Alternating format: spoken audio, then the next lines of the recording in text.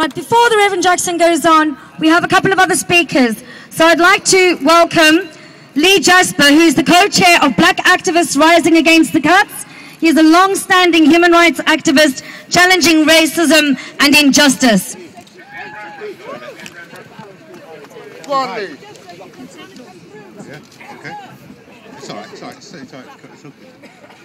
Thank you. We bring solidarity and greetings from black communities all around United Kingdom to the Occupy movement. We know what that injustice feels like. That's right. It's all right, it's all right. You need to be closer to it though. We know what injustice feels like. When the boom times hit the United Kingdom, black communities didn't see trickle-down economics, neither did poor white communities. That benefit, that bankers and economy bonus bypassed us.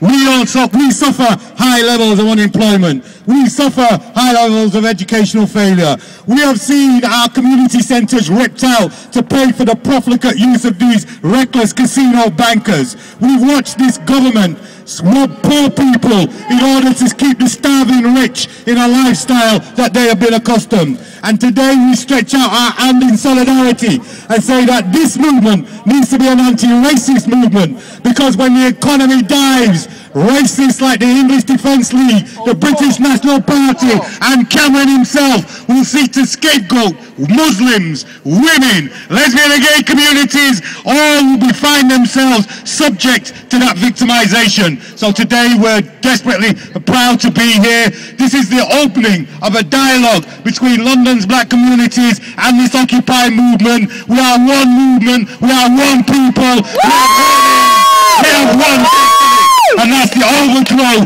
of this system. Thank you.